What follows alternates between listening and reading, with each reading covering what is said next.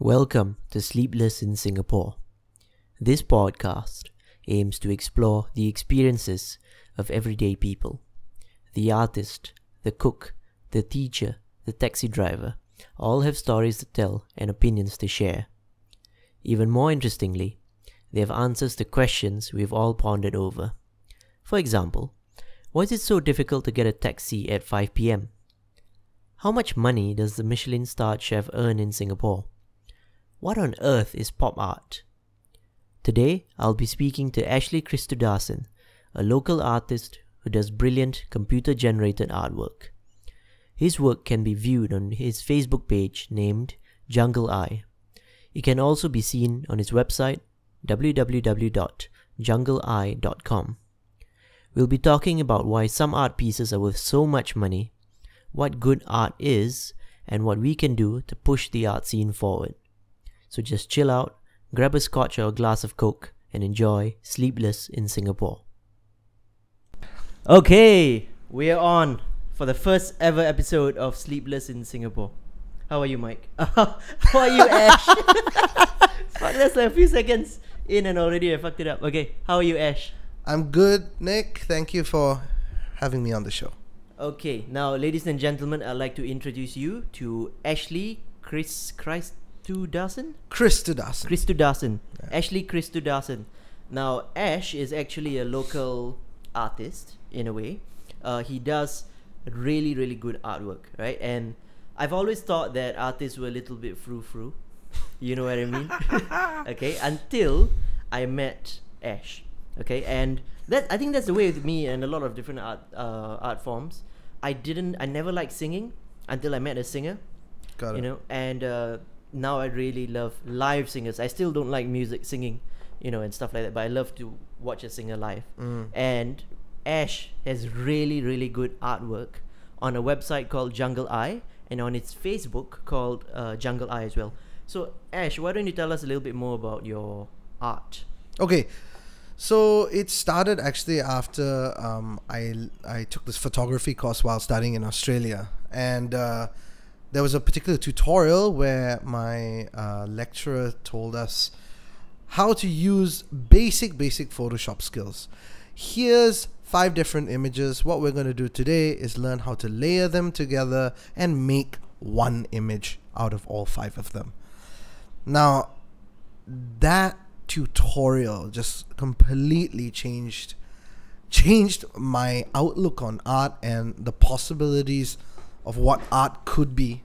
I'm not a very tech savvy guy, but learning how to layer those 5 images and to make one image out of it transformed the next 10 years of my life. Yeah. Right. So for those of you who don't know, you can check out facebook.com and have a look at Jungle Eye. And I think you're the only one with the name Jungle Eye on Facebook? Yeah. Okay. So Jungle Eye, I'll just show you guys a little bit over here. Jungle Eye has some insane artwork. Okay, look at this stuff. Now, I'm going to put this up on the camera. So for those of you on the podcast downloading the audio, I'm sorry you can't see it. Just go and check out facebook.com. Alright, so this is it. This is Astral Highway by Jungle Eye. Okay, this is gorgeous. Could I just scroll forward like this? Yeah, go for it. Okay. Oh man, actually, look at scroll this. back. Scroll back. Okay. Yeah, more the newer pieces are there. Okay, well look at this thing. This is gorgeous. Yeah. Alright, so what's... I actually wanted to ask you, looking at this, because I asked a few of my friends, and they all told me they saw kind of different things in this. I want to ask you, what do you see? Okay, I see... I see there's clearly a whale in the middle. Okay. Okay, and the whale is transferring himself from one realm to another in a way. I think that's what you're trying to represent here. Okay, so that's interesting that you picked out the whale immediately. A lot of the kids I asked in school, the ones I teach, they all saw either a seal or a penguin. They could not for the life of them see a whale. Okay. Right. Yeah, so I think with all the image manipulation that gets done to the work, new elements are brought in. Things lose their old forms and gain new ones. Okay. And there tends to be like an abstraction at the end of it, Actually, now that you mention it, that kind of looks like a fin, and then the thing that I thought was the whale's fin looks like an eye. That kind of seems like an eye over there. Yeah. So it becomes a topic of conversation later on, or at least when you're scrutinizing the piece, different perspectives get thrown into the pot, and then people talk. Right. So I'm just going to scroll through and look at a couple. Go for it. Yeah. Oh, that's very interesting. That's very, very good. Yeah. Now let's look at a man. couple more. Right. I noticed that you always have a figure in the middle, almost always in the middle. Oh fucking hell! Look at this piece of shit here. Look at this motherfucker right here. Come on, guys. Look at that. That is gorgeous. So okay, what is this? This piece actually, it's just from a series called Echoes from the Dream Reel. So, it's sort of an explorative series. Like in this particular scene from the series, you have this woman and she's entering a gateway, and that gateway, she has no idea what lies beyond it, but there's a light there and it calls out to her. I wanted to explore more of like this magical realism. So I've got elements here from very real sources, to put it. The specks of like fireflies or stars there were taken from a NASA Hubble telescope picture. So they are very real elements. The hair on this woman is actually a photograph of a wig. Right. So you've got many different elements coming together. I've got clip art for the lady's arms. The elements of the dress were taken from the headdress of a Hindu figure. So you've got elements from all over the place coming together to form a cohesive, like, new reality. Okay, so I just want to point out, for those arms over there, are they symmetrical arms? Are those the same arms? No, they're not. How do you get them to look so similar? So they were from the same person, from the same clip art torso. So I just took the torso up, distorted it slightly to face the gateway she's looking at, just to get that little perspective in there, you know. Right. Okay, that's fantastic. And what is this white stuff here? That white stuff is from several different layers, and then putting the piece, regenerating the piece over and over again through different filters. Right. So I get the exact texture I'm looking for after I relayer everything together, you know. Okay, that is really good. This piece over here, I saw another piece on your website. That was my favorite.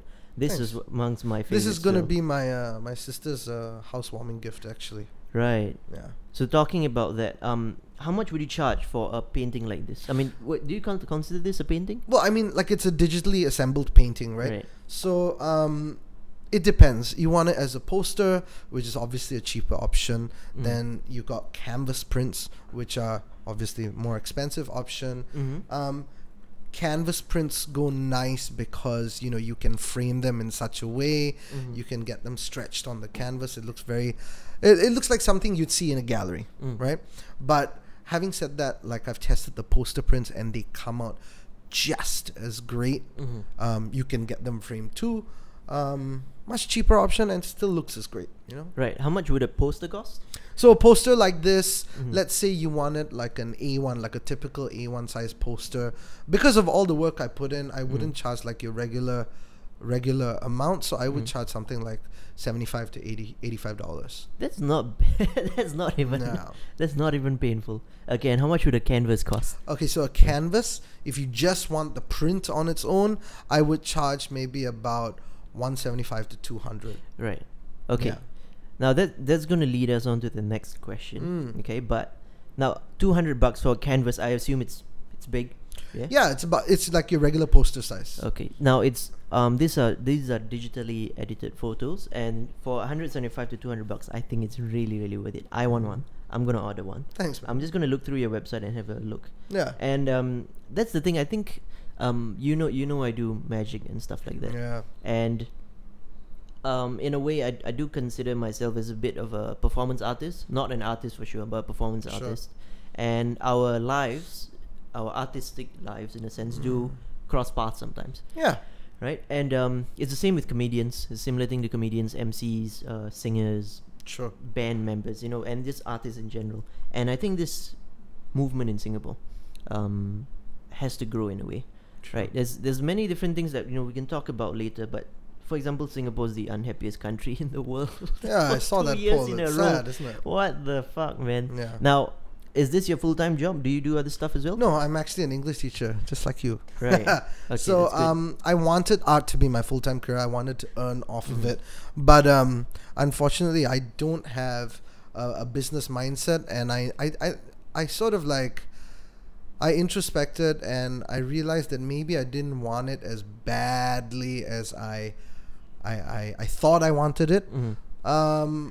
So I mean, I have a steady job now that pays the bills and everything, and I thought that taking up a full-time job would make me less prolific with the art, but it's actually had the reverse. Right.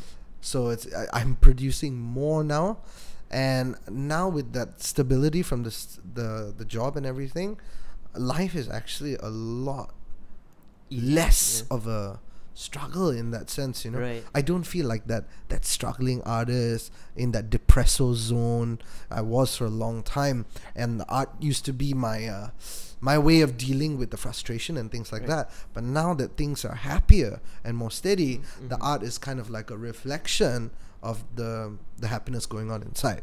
Right. Actually, I asked you the question on purpose because I think I'm hoping to inspire some of the younger generations as well. Yeah. Right. I when I was much younger, I used to perform a lot more, especially in magic and stuff.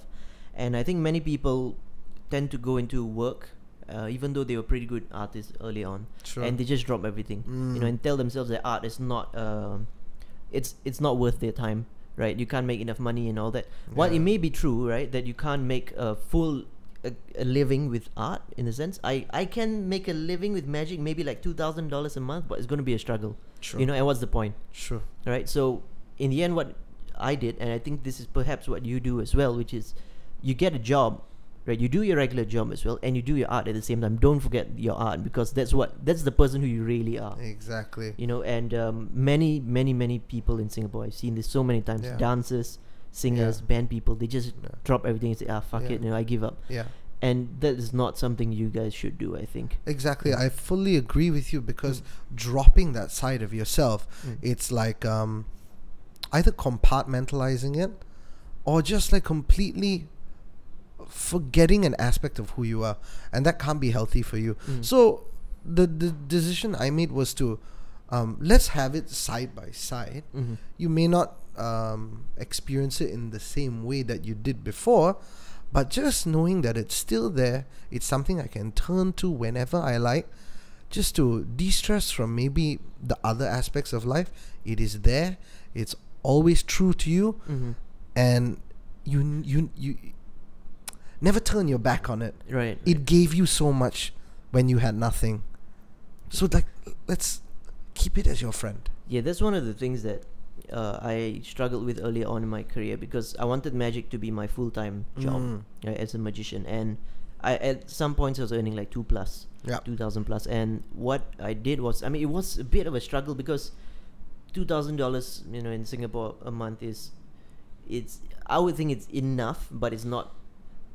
I wouldn't say it's not a livable salary, basically, right? And especially when you're traveling to events here and there and stuff like that, it's pretty hard.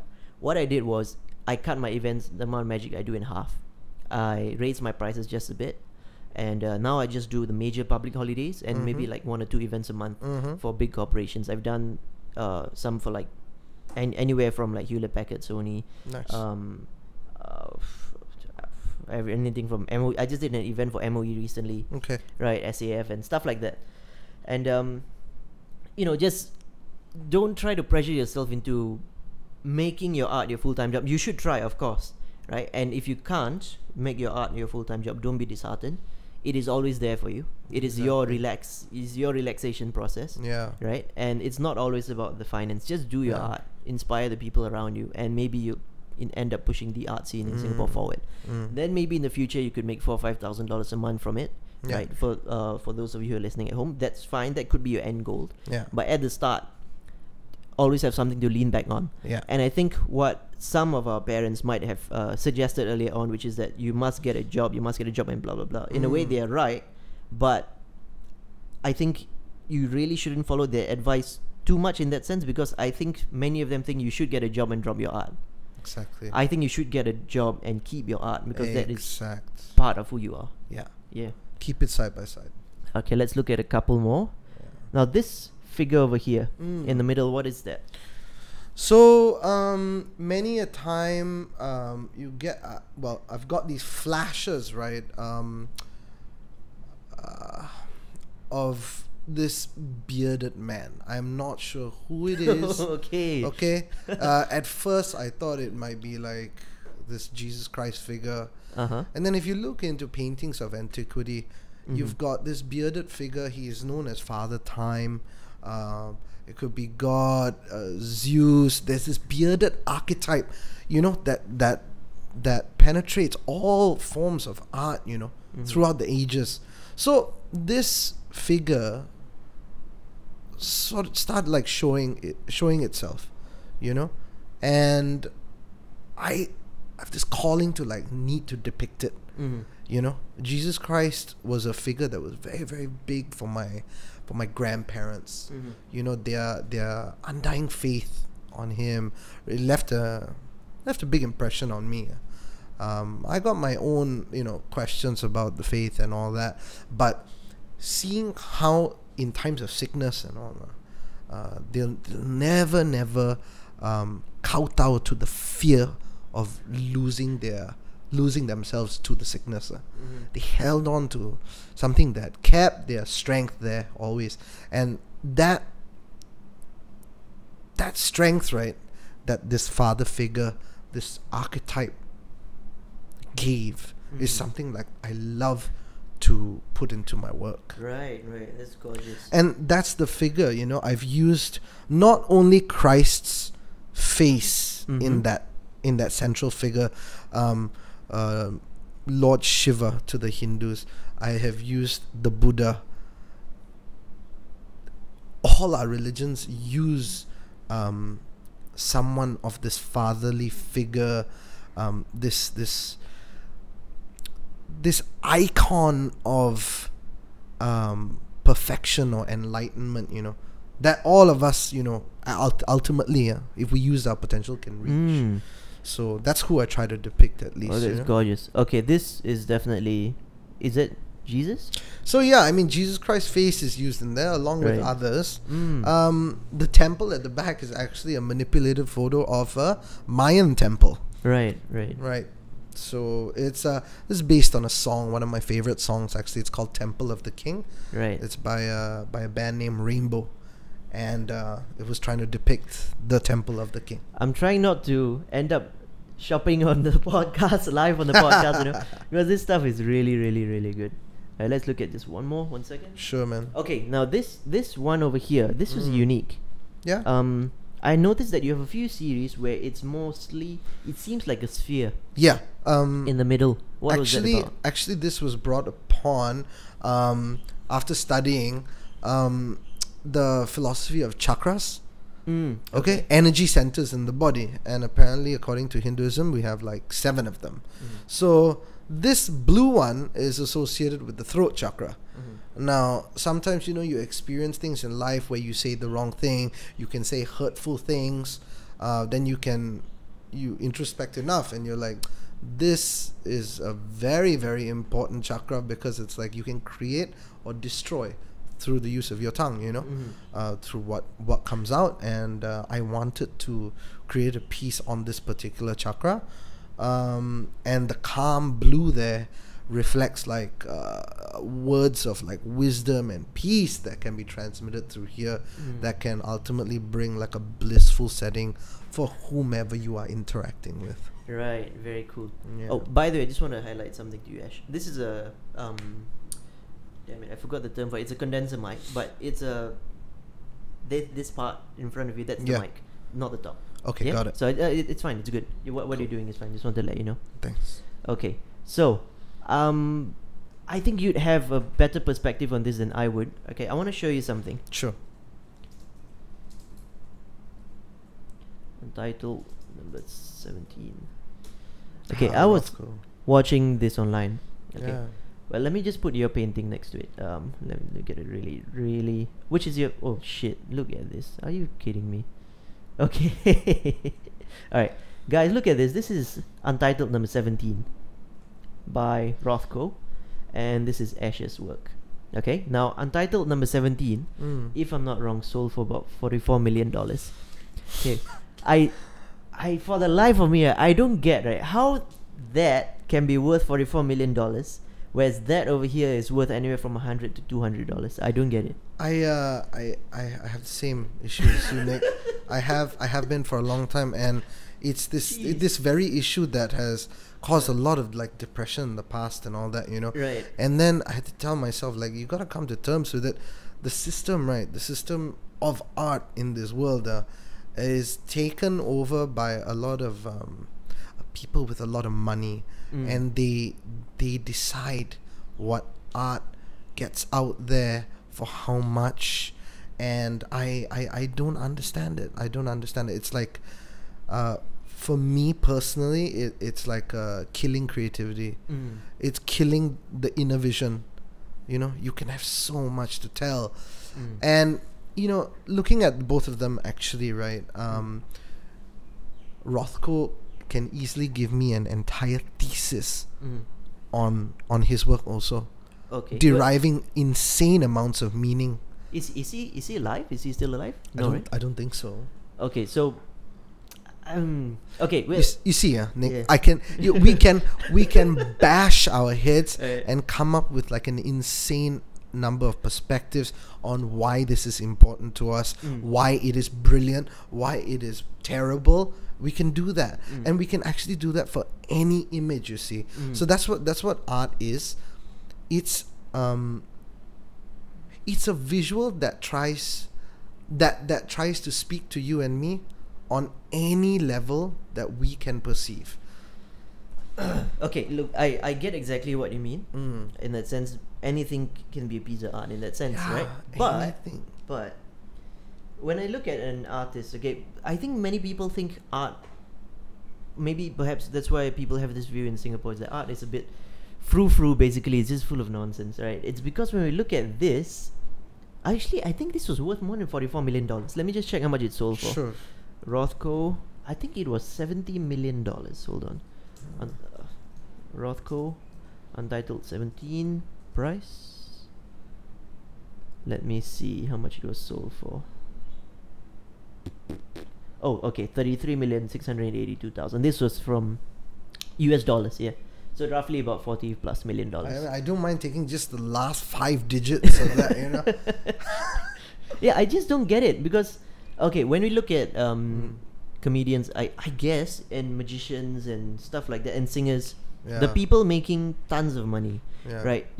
Sometimes you might not like them. Maybe they're too mainstream and stuff, but they're really good, right? And from the outside, you can kind of understand why they're in that position. Someone like Justin Bieber, I don't listen to Justin Bieber at all, but I can understand that he has mass appeal. Lady Gaga, when she sings her acoustic songs, is it acoustic? Is it? No, sorry, vocals. Her vocal songs without tracks in the background and stuff. She's really, really, really good, right? And if you came up to me and showed me these two pictures and asked me which one I prefer to buy, I prefer to hang up in my room, without question, 100% of the time I'll take the one on the left. Okay. I just don't get it. Like, what?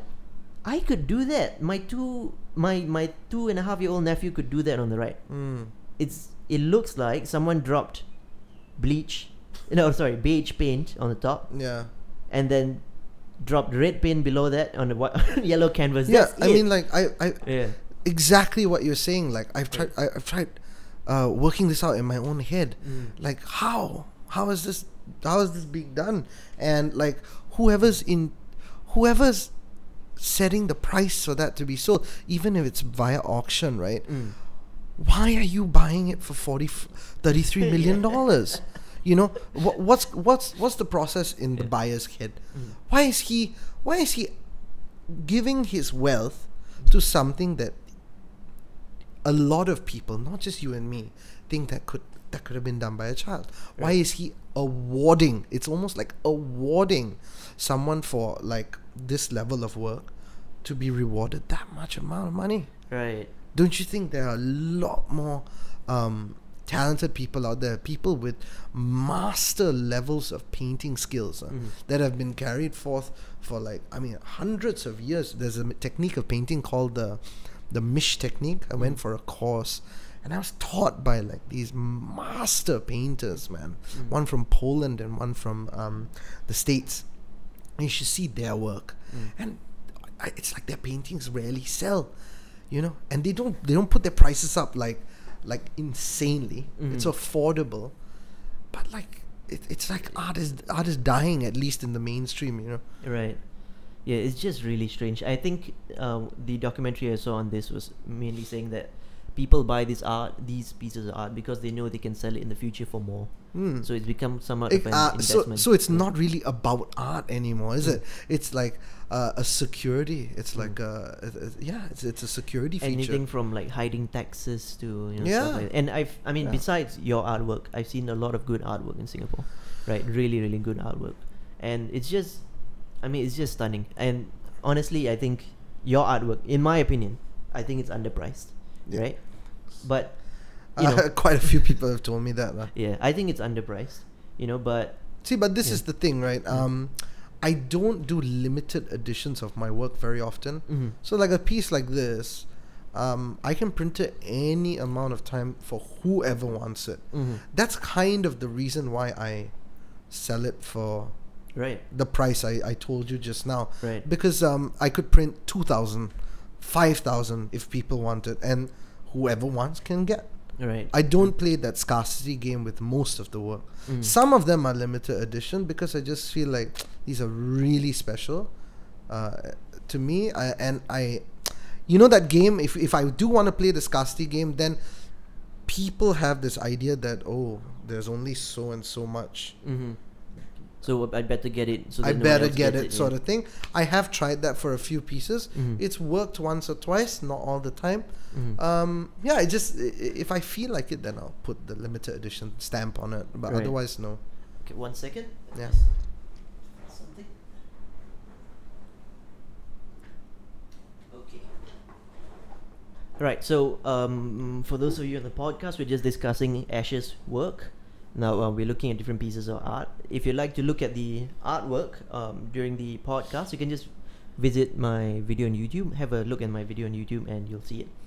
Ash, would you be able to put my video on your Facebook as well, just to let people know you did the podcast? Definitely. Yeah. Okay, great. And you can also download the full podcast as an audio version on iTunes. You'll be able to get it on iTunes as well. Cool. So anyway, let's just... Okay. Just one last topic about art. I can see how some paintings are worth the $100 million, maybe. Right? I looked at this painting over here. It's called The Massacre of the Innocents. Right? And it is gorgeous. It really is very, very good. Stunning, isn't it? Let me just have a look here. Yeah, just something like this. Yeah.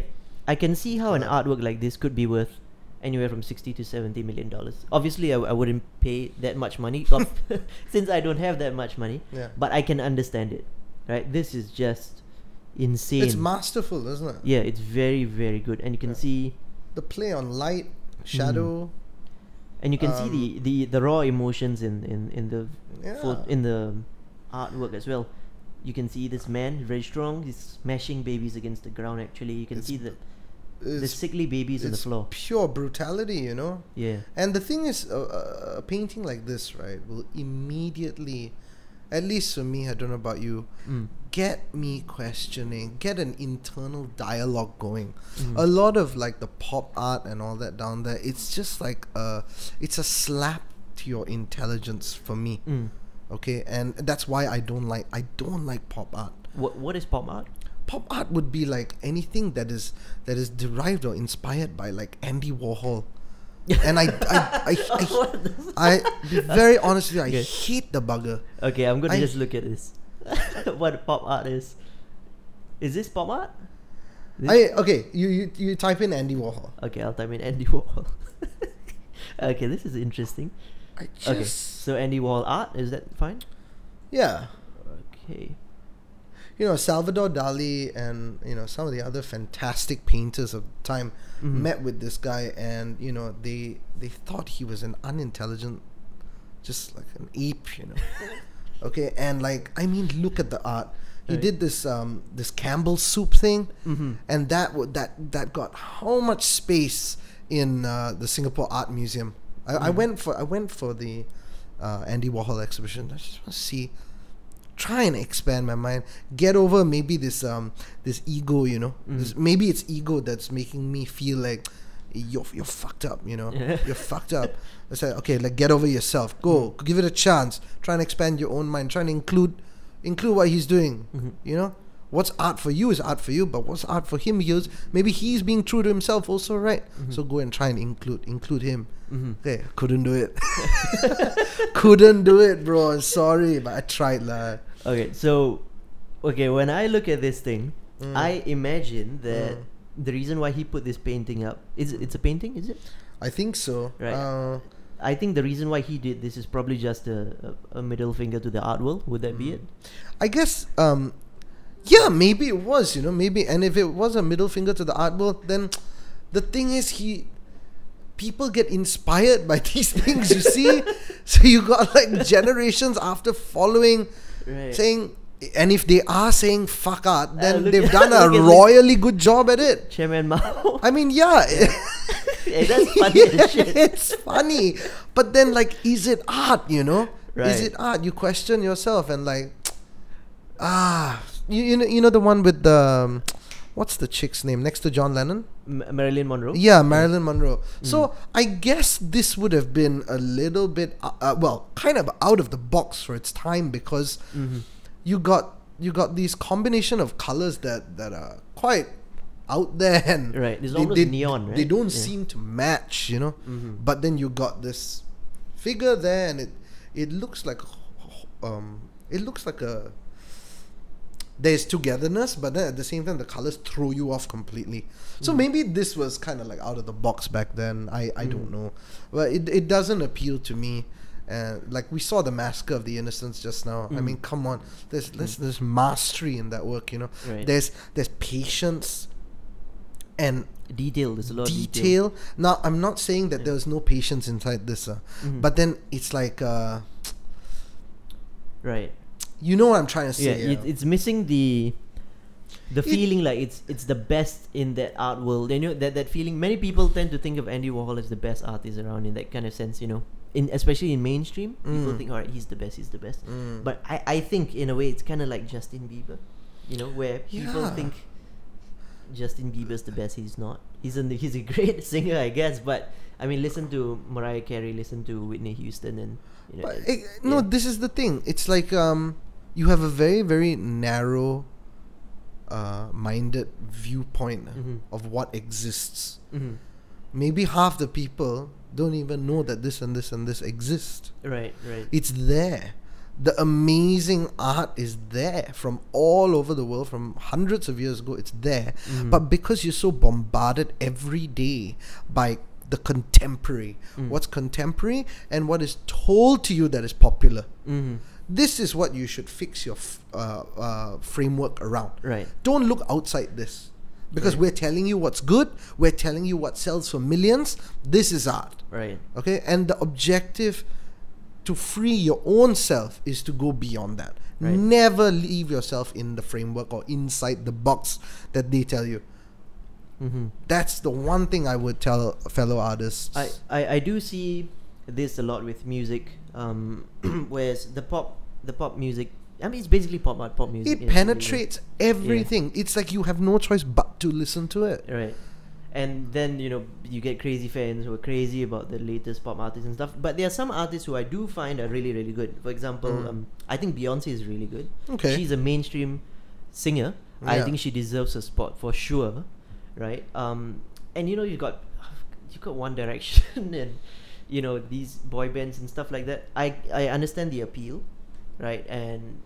But the problem is sometimes people look at music and think these guys are dominating the music world. And correct, because if you blast it everywhere, play it on all the radio stations multiple times a day, people will think, well, this is it. This is the best. This must be the best. They're playing it all the time. Yeah. But then you got bands like Queen and Led Zeppelin and all these things that existed. Yeah, they're not contemporary, Right. but their music has stood the test of time Right. because you got people playing it now 40, 50 years later, giving them the goosebumps that the new age music can't, you know? I had one of my friends tell me that he'd prefer listening to One Direction over the Beatles. And I'm like, are you fucking kidding me? Yeah, but that's the thing, like, Oh, I mean, shit. contemporary tastes come into the picture, and Right. you know, if you're like an old school kind of guy, you look at him and you're like, wow, bro. Okay, so of the art for now, I'd like to ask Yeah. you a few questions. How Sure, can we man. develop the art scene in Singapore? Not just the artwork as in, art that you do, but Yeah. performing arts, music, singing, magic. I think comedy, yeah. Singapore is already like, you know, I've seen so much more happening these last like few years as compared to before. I think we're going in the right direction, cultivating art. I think if we keep going with this flow, we're gonna land in some nice places. We're gonna land in good places. But I still feel like that a lot of art forms are not the mystical and the ethereal, right? The spiritual. These three aspects of art could help Singapore flourish into a really more holistic, make Singapore a more holistic inclusion of art. Come on, let's not just give it up for pop and like. Let's include a little more. Right. Let's widen our scope of what art can be.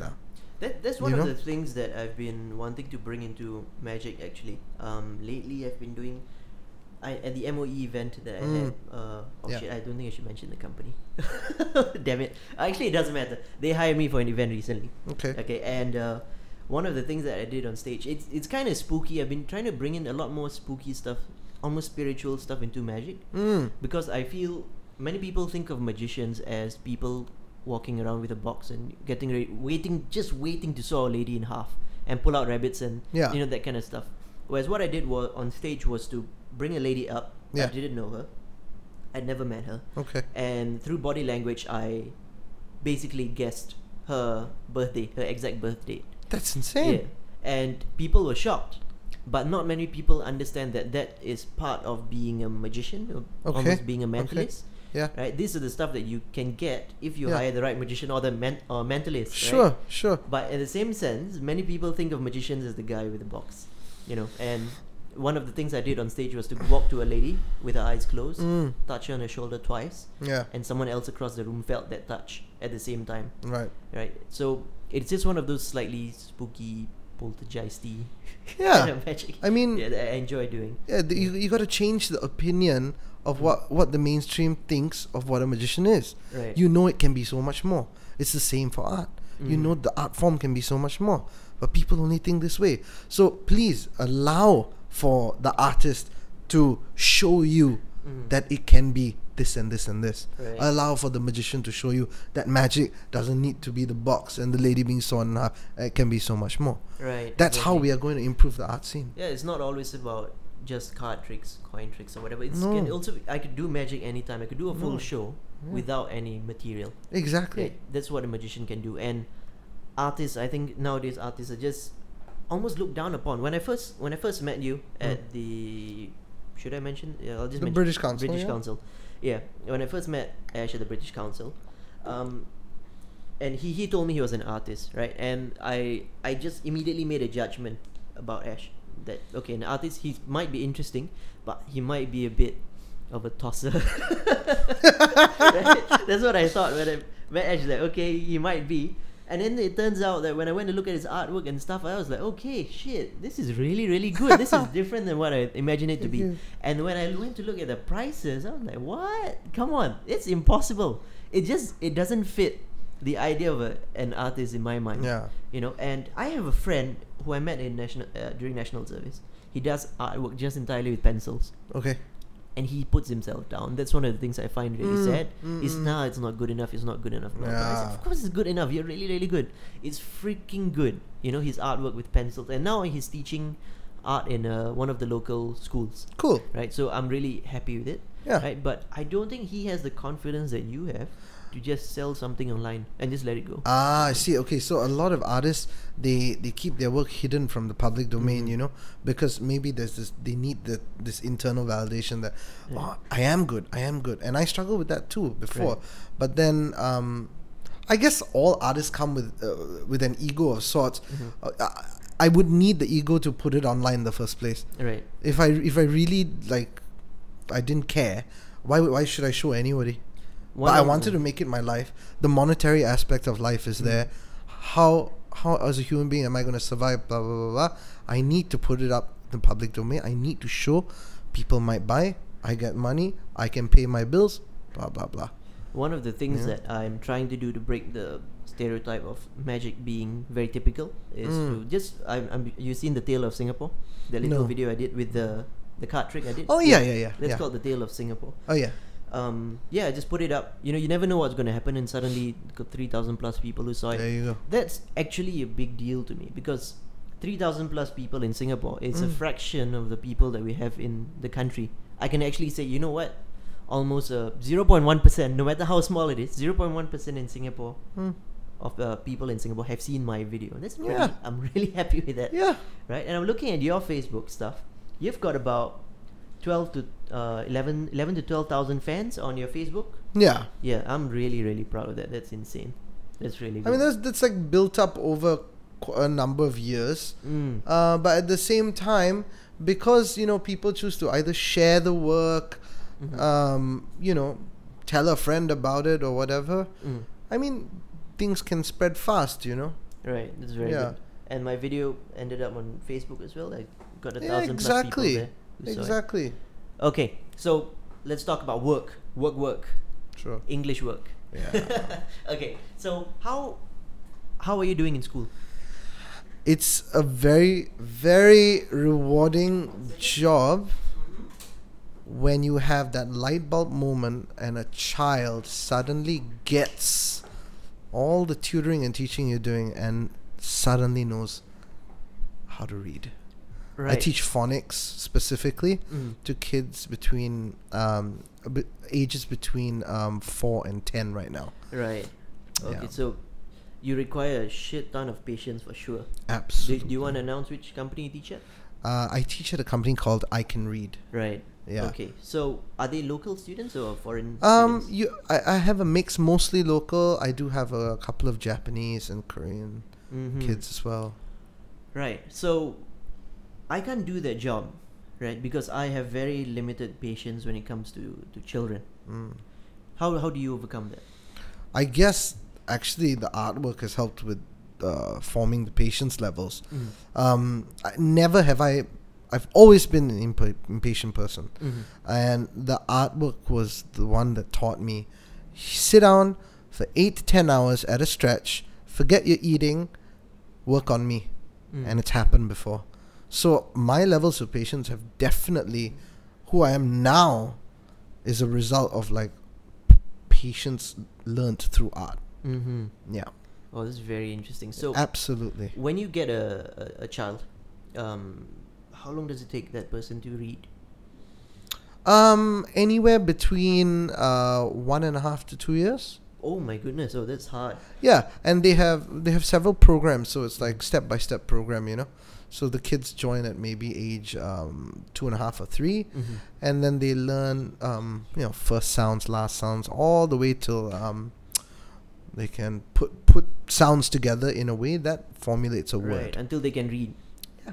Wow. Okay, that is really fascinating, because I have horrible patience with children. I just don't like other people's kids. Yeah. You know what I mean?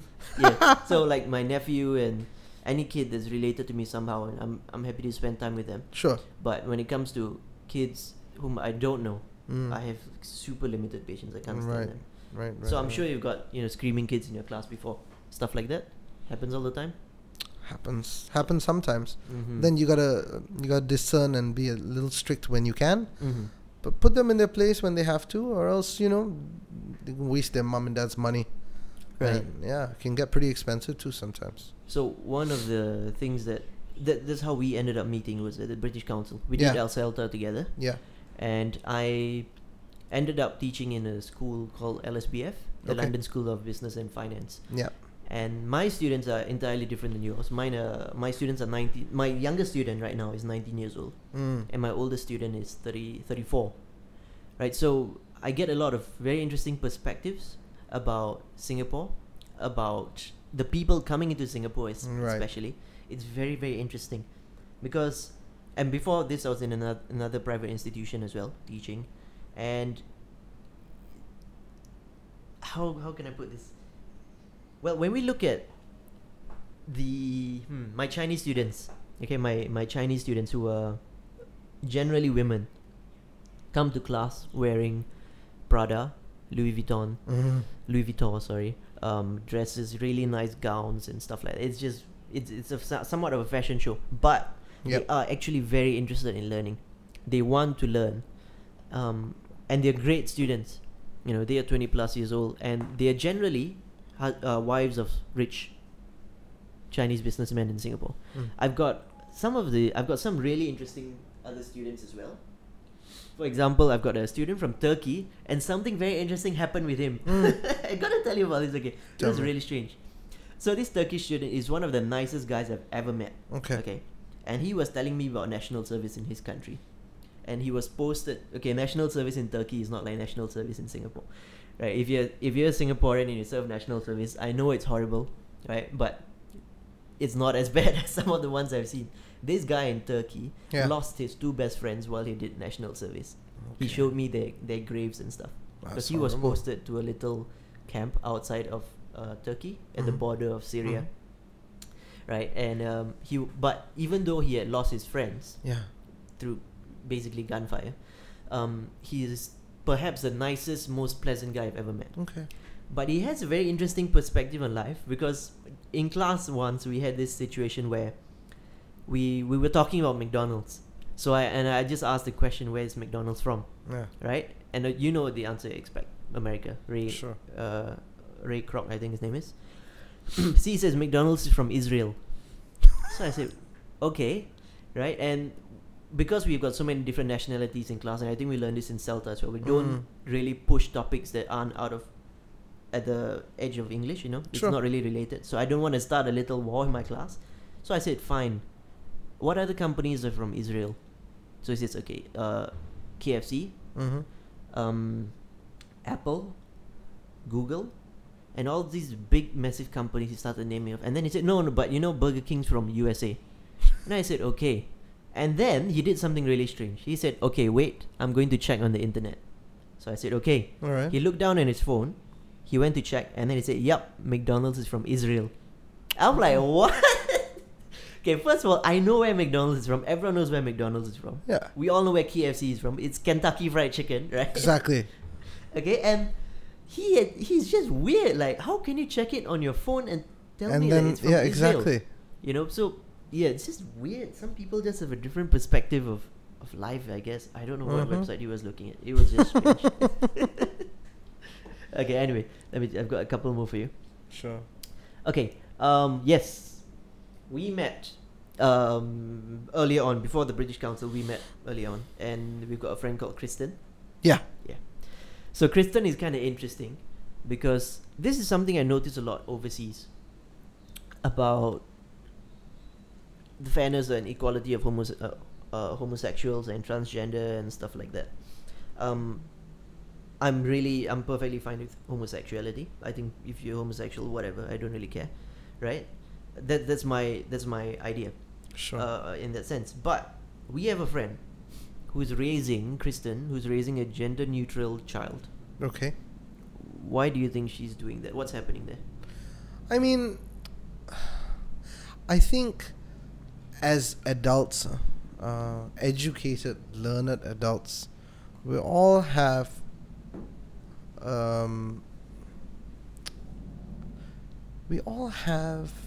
our own basic choice to make when it comes to children, especially to children.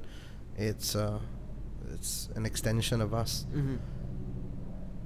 I believe it is in that Kirsten's best interest to raise it such. It could be due to past experiences of like maybe hate, Right. such that such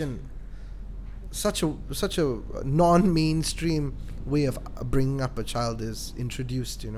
Right. I've spoken to Kristen personally, and she still hasn't told me whether her son is a whether her son is a boy or girl. I just revealed it. Okay. Whoopsie. Okay. I mean, personally, like, I find it strange, Yeah. but I don't think that independent choice should be taken away from the parent.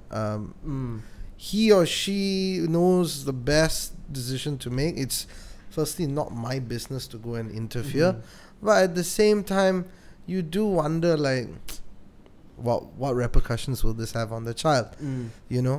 Is it my duty to say something? Like, would you say something? I don't know. I mean, if you're... Would you at least speak your mind and say your standpoint on the subject, and then leave the person to, make their own decision after that? Yeah, I mean, I've spoken to her before, and I said, like, what the fuck are you doing? Right? Like, what's the... Why would you do this? Yeah. Right? And, I mean, she just spoke to me about it and stuff. It's just... I don't know. It's just a bit... So you see that feeling for it makes us feel that feeling. Right. Yet it's not happening to us. It's not happening to our child.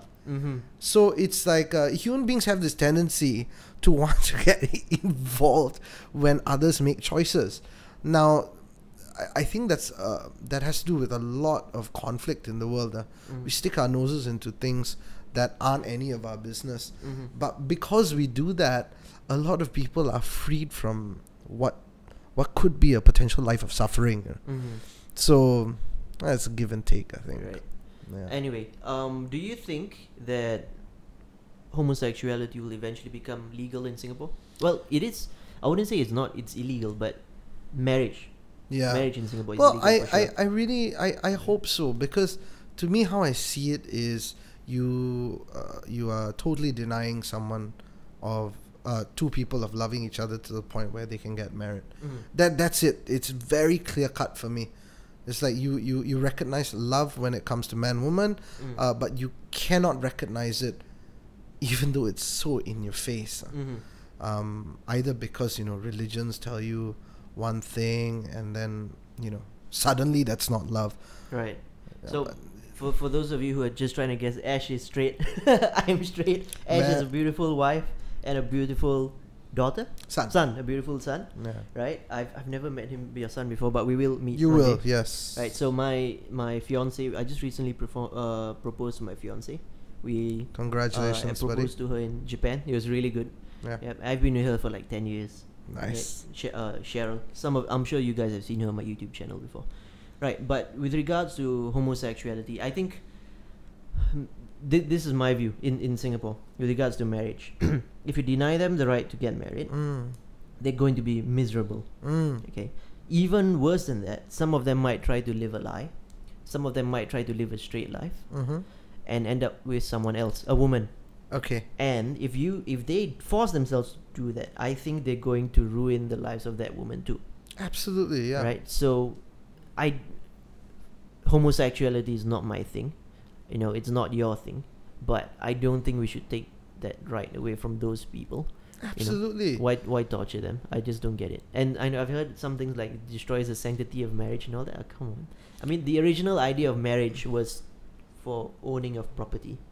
A man who married his wife, it basically meant that that wife was the man's property. That was the original idea, the original point of marriage. So that's not a good thing that I want to protect. Doesn't it make you wonder also, right? Yeah. Why do I need this paper and this ceremony to say that I am married? Why can't I make that choice anyway with my partner? Yes, the current laws and all that don't allow for gay marriage, right? But like, let's step it up, right? If you really want to live that committed relationship with this other person, think of it beyond the piece of paper and the ceremony. You can even still have a ceremony. You're just not lawfully known as husband or wife. But it doesn't matter, does it? Truly, the love for this individual goes beyond what is rightful in the eyes of the law. The law doesn't even recognize your love in the first place. Why are you pushing it to recognize when it doesn't even want to give you that level of respect? Yeah, I mean, I can understand that, but I think they might feel discriminated against in that sense, because it is discriminatory. I firmly believe that. But like, you really want to live your life together with your partner, and the law is not giving you the respect it deserves. Sure, that's why all the upheaval, society goes through and all that. Yes, it's for the ultimate better and change for it all. But I personally, like, if it happened to me, I would look beyond the paper. I don't need a piece of paper to tell me. I don't need someone else to recognize my love and commitment for someone. It's between me and that person. One of the things I recently read, I think I heard about it on a YouTube video, was that interracial marriage in America was only legal in some states in 1970s or 1967 or something like that. Yeah. And I'm thinking, if I had to be in that situation, right, it would be really difficult for me as well. Can you imagine what emotions you go through just knowing that the love of your life is denied to you? That's horrible. Your love is denied. And I don't think people fill themselves in those shoes when they're thinking about, like, approving gay marriage and things like that. There's so much hate. For what? It's like you're not putting yourself in the place of the other person. There are little fragments of I wouldn't. Sometimes people say that there's racism in Singapore. I wholeheartedly disagree. I don't feel any sense of racism in Singapore, especially systematic or systemic racism or institutional racism. It's very, very, very, very little, almost non-existent. But I think earlier on in my relationships that I had, it was quite common for when you meet Chinese parents, for example, they look at you a little bit disparagingly because you weren't, of a certain race, right? I'm used to it because my mom is Malay, my dad is Sikh, right? So I'm half and half, right? My girlfriends, pretty much all my girlfriends have been Chinese, so you kind of get used to that look, But at some point, I just said, you know what, fuck off. I don't care. I don't care about your opinions about me. I don't care if the parents think of me a certain way. I don't care. That's their problem. I don't want you guys to be in my life anyway. The only reason I'm interested in the only reason we have any sense of connection is because of the girl. I like her, she likes me. That's it. Right? No one else matters. That's it. I think that's something that some Singaporeans are going through sometimes, especially with the racial population that we have, of almost a quarter of Singaporeans being non-Chinese, and the rest being Chinese. So there's going to be a mix. Right? Yeah. Every now and then. And, you do get some funky comments on YouTube and those stupid things like that. Oh, you're fucking Indian or whatever. I don't give a damn. You know? I mean, first of all, I'm not even Indian. That's the thing. Like, I mean, really, like, at this age, you just ask yourself, come on, I can look past this. This is ridiculous. And people who do make such comments, I mean, grow up. Yeah.